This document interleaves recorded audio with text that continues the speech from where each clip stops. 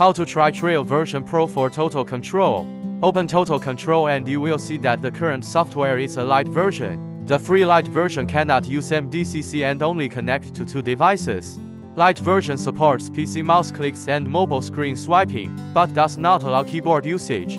Click Try Trial Version Pro button. You will get a Sunday free trial version Pro. Then you can use the MDCC app to connect 4 devices. Click the MDCC button to enter. Connect 4 devices. Check the Sync Mouse button. Select the devices you want to synchronize. This way you can synchronize the mouse.